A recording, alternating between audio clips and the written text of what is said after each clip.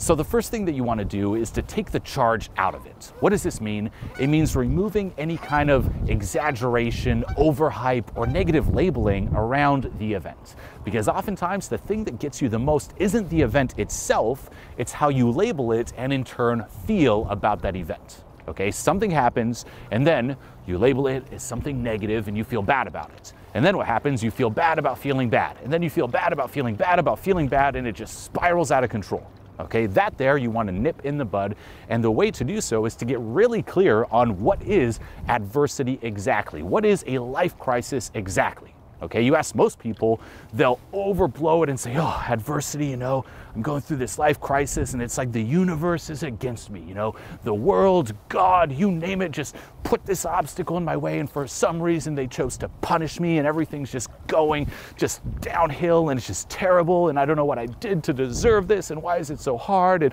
why can't things be easy, just go according to plan, so on and so forth. Okay, that there, no. Let's take the charge out of it. What is adversity? If you objectively look at it, it's simply when life doesn't go according to your plan. That's it. You have a plan of how you want your life to go. This is where I am, this is where I want to go. And adversity is simply an obstacle that may come in temporarily or permanently and say, nope, you're not going in that direction. That's it. That's all that adversity is. And then we create all the stories on top of that and why am I being punished, so on and so forth, when in reality, that's it. It's simply, hey, I had a plan, something happened, now I can't go down that route. Okay, now what this also means is adversity in and of itself isn't bad. It's just when something doesn't go according to your plan, not life's plan, not the universe's plan, your subjective plan. Okay, what is adverse to one person might actually be something amazing for another person and vice versa. Okay, so this here, really seeing it for what it is, takes the charge out of it, and it leads you to also asking yourself, and this is crucial, how do you know that this event is bad? How do you know? Do you really know? No, you know right now from your, subjective point of view, like that's where I want it to go. Why is this happening? But in the larger scheme of things, how do you know that this event is bad? What really defines a bad event? Okay, if you reflect back on your life and you hear these stories left and right, people who might, for example, get fired or a relationship ends. And at the time, they're like, this is so bad, adversity, I wanted my job to go this way and something happened and now I'm fired. I wanted my relationship to go this way and something happened and now I'm single. Why? Okay, in the moment, they believe it's bad, right? Their subjective point of view, yet you fast forward a year or two, you ask that same person, and they'll tell you, oh, that was the best thing that ever happened to me. If I were to have stayed in that original job, I would have been way less well off than I am now. That job actually being fired led me to find an amazing, even better job that I'm passionate about. Or that breakup, although in the moment I thought was the worst thing ever, actually led me to this new relationship, which is much healthier, that I never would have gone into if it weren't for that breakup. Okay, so in the larger scheme of things, those people who thought at first this is bad, turns out it wasn't.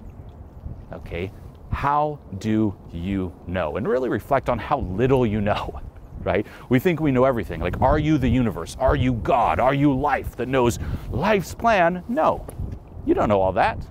So stop pretending to be. I know what's best for me and the world. No, you don't.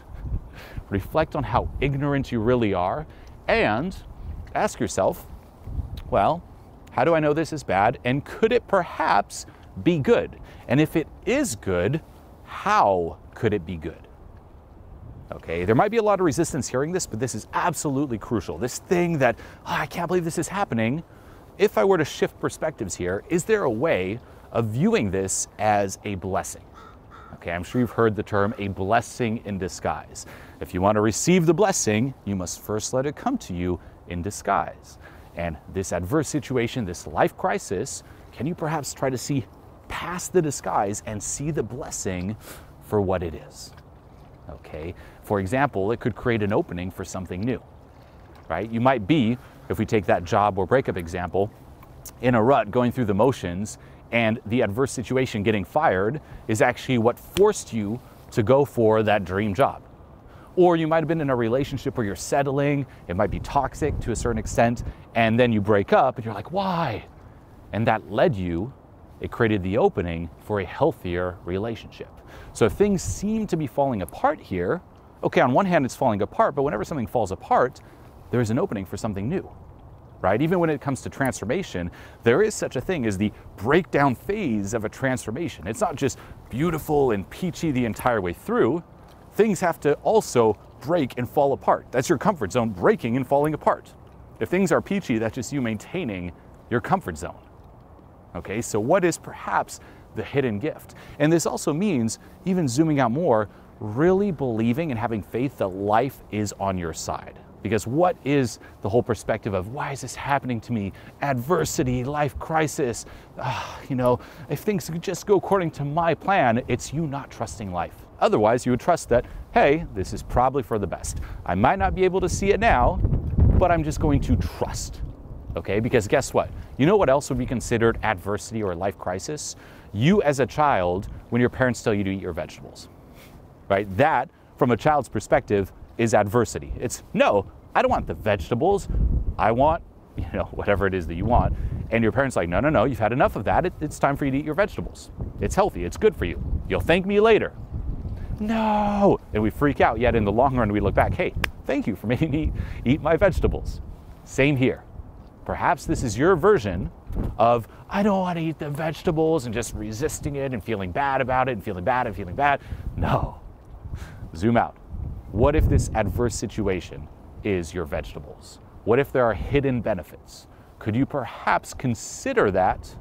And just by considering it, just by zooming out and once more trusting that life has your best interests at hand, now your focus, your RAS, your reticular activating system, is engaged to start looking for those benefits. Okay, so once more, what is adversity? This is the first thing you want to do, is take the charge out of it. It's simply when things don't go according to my plan. It's not necessarily bad. It's not against the universe's plan. It's just my little plan that I had for myself. And perhaps this is a blessing in disguise. Perhaps this is life's guiding hand, guiding me to something better, guiding me to a better path that I didn't even see, yet I don't know it yet. And could I ask myself, how could this be good? How could there be benefits? And could I remain open to see that new path?